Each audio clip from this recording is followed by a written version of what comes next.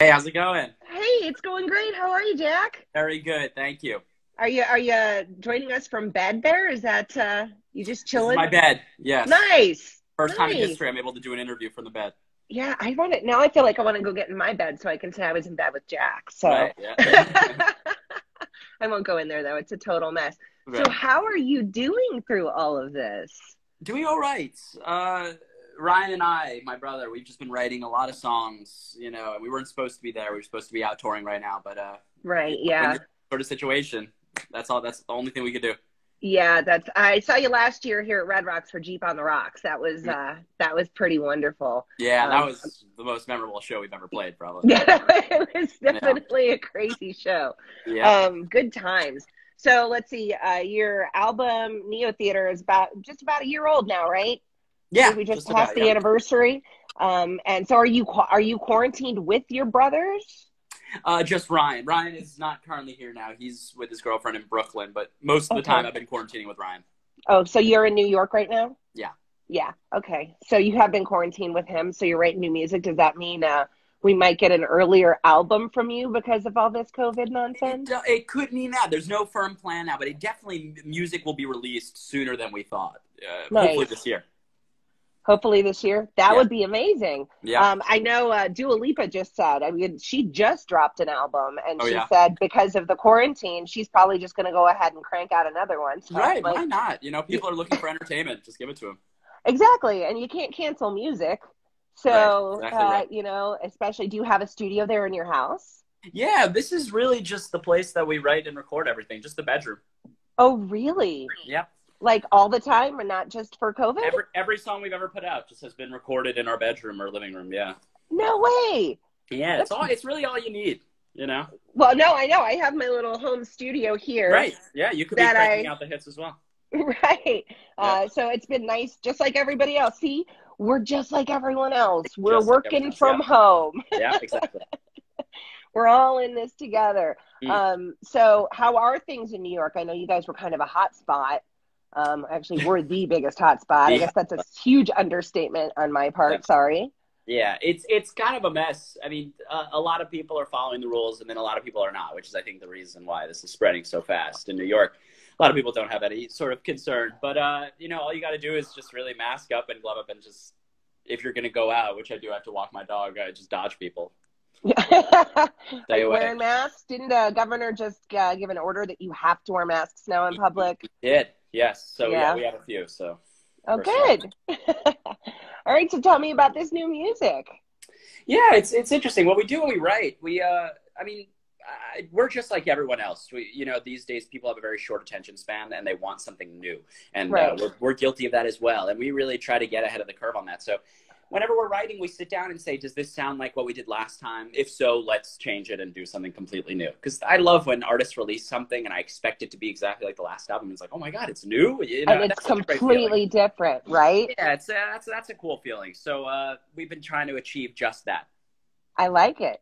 And who's inspiring you these days? Who are you listening to? Who are we listening to? That is a very good question. Oh, I really like Benny. Benny. I love her Is from that New how you say her Zealand. name? Yeah. Yes, it's Benny. Benny. Yeah, we're playing Super Lonely. Super Lonely. Yeah, that's a Super great Lonely song. and the whole album. The minute I heard that song, I had to go download the album so I could Right. listen Yeah. to it. She's got a great voice. Yeah. She does, and she's so funky. Like, Yeah. I dig it. I dig the, like, even like the Harry Styles getting into like the it's almost like the 70s groove. Yeah. You know what I Very mean? cool. That dance stuff that's coming back. Yeah. I think it's really cool. I like the musical direction that we seem to be going in now. Right. So Yeah. Benny is amazing. I'm so glad you said that. I'm a huge fan. Like, I mean, gosh, I don't know when tours are going to commence. But I'm hoping that she announces one, once this is all over. I think you're right about that. I think that might be the new sound.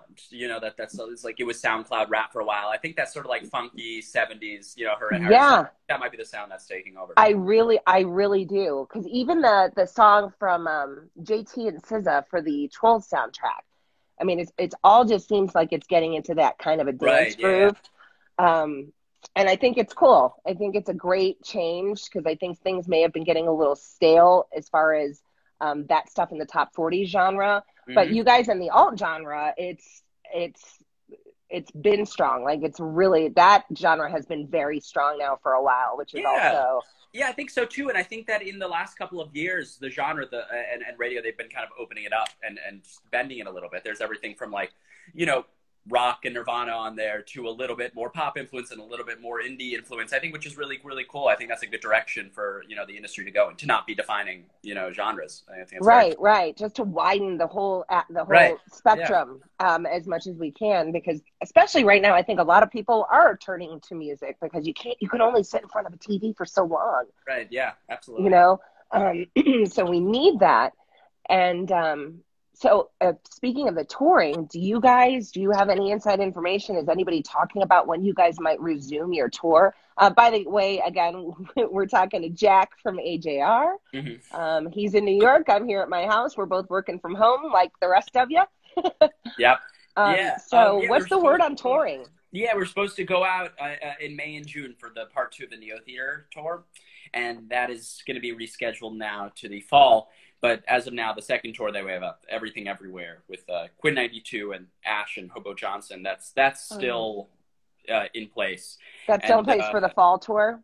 Yeah, it's like August, July, August. So that's still in place. And then we'll be moving this part 2 to September, October, I believe. Nothing's going to get canceled, though. Okay, good. Because I know, you know, some of the word is like, oh, they might not open music and sports for a long time. Right. Yeah. There's a lot of theory. You know, there's a lot of different things out there. As of now, that is what it is. We're going to comply with the law, though. Well, right. But I just think a lot of people are so anxious to get out and get to. Yeah. Like every single concert is going to sell out. Probably, yes. Everywhere, because people are just itching to get out of the house and go be uplifted by music. Yeah. Hopefully. Yeah. Yeah, hopefully that would definitely be a good thing. So how do you guys are all brothers, right? Yes, we are. How did you get started? How did you discover? Are you from a musical family? How did you guys discover? Yeah. Oh my gosh. Yeah, not a musical family at all, actually. The only connection of music we had was just our dad playing us his vinyl collection. We were a lot younger. And I think just more so than other kids, we loved it, and we just gravitated towards it and said that this is what we want to do. We had an ear for it, you know. And that was 15 years ago. And I was 8 years old, and we didn't have any connections in the industry or any connections whatsoever, money-wise. So we said, you know, I guess the natural first step living in New York is let's street perform. So we got together and went out every single day for like 6 hours a day for like 4 or 5 summers in a row. Made enough money to buy all of the equipment we needed to record music. And we just basically sat there writing songs for a lot of years. And Ryan, you know, taught himself to produce. So he learned that skill. Eventually it got to the point where we got good enough to actually start putting out songs that people cared about and wanted to listen to. Well, I mean, you guys are really talented. And obviously it didn't really take you that long to take off, did it? Oh, it did. It was. Oh, it did? Okay. Oh my goodness. Yeah. Well, no, that was 15 years ago. So the first time a song got big for us was about 7 years ago. So it took a good 8 or 9 years.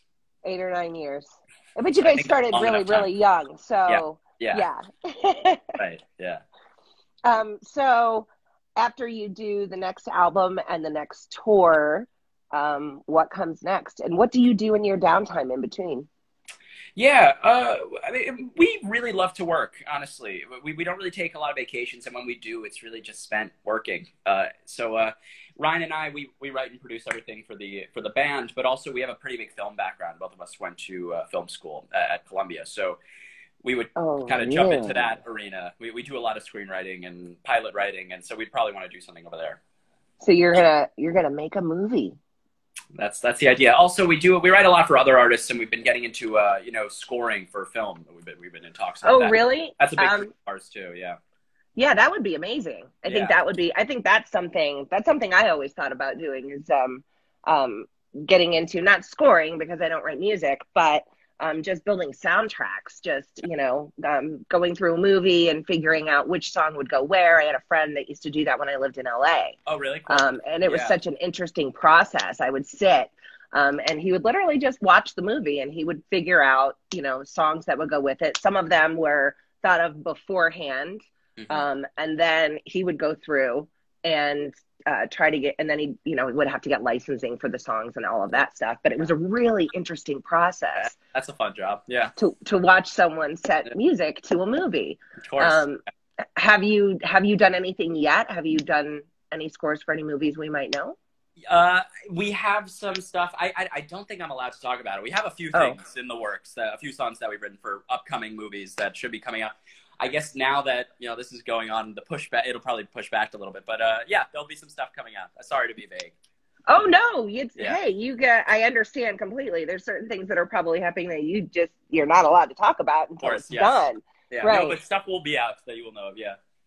All right. So, I know you probably don't have a whole lot of time. I do want to know, because you guys seem to tour a lot. You seem to like to be. You do like to be on the road. Yeah. It's something that we've realized that that fans really want too. You know, it's such a funny line. It's such a funny thing about like what makes fans come out to a show, because you could be an artist that has, you know, the biggest hit in the world, or even 2 or 3 of them, and fans won't come out. So we realized that was us for a really long time, that we had a pretty big platinum single with our song I'm Ready, but no one was coming out to shows. And then we kind of worked for another few years and wrote this new body of work, The Click and Neo Theater, our albums, and people really started flooding out. And we decided to take that opportunity to sort of flip the live show on its head. We decided to make a live show that no one had ever seen before. So we incorporated music and theatrics and like magic and a crazy set behind us. Oh yeah, you saw our it was insane. It was so awesome. I was so impressed. Like, thanks so much. Yeah, there's a lot more than just the music. Yeah, if you're watching, they don't stand there and sing and play instruments. Right. Yeah. There's a lot that goes on. If you ever have the chance to see AJR, and I said it a million times last year after the show, like it's a must-see show. Well, it reminds me of the first time. I mean, although there's nothing like, you're not similar, but it reminds me of the first time I saw a Flaming Lips show, where I was just flabbergasted by how different what they did was. You know what I mean? Yeah. So that's really creatively fulfilling for us. So we love being out. And what's your craziest road story? We'll end it on, just tell me something. There's got to be. I've been on the road with rock bands before, so I know there's crazy things that happen. There's a lot. I try to say a different one in every interview. On the last tour, we were driving from Salt Lake City to. We were driving to Salt Lake City from Denver, and Salt Lake City was it was basically the show we were looking forward to most on the tour, because Salt Lake has an just unbelievable audience, and it was our biggest show. Right. And we're riding, and at probably 3 o'clock in the morning, I just feel I'm in the bus. We're in the bus sleeping on our bunks, and we just feel a thud, like an earthquake is starting. And I wake up, and I'm just like, I must be dreaming. And I went back to sleep, and at 5 a.m. I woke up, and I realized that the entire trailer on the back of the bus had unhinged itself and slammed into the back of the bus on the highway. On top of that, we were stuck in the middle of a blizzard, and we couldn't even see 2 feet in front of us, and we were still about an hour from Salt Lake City.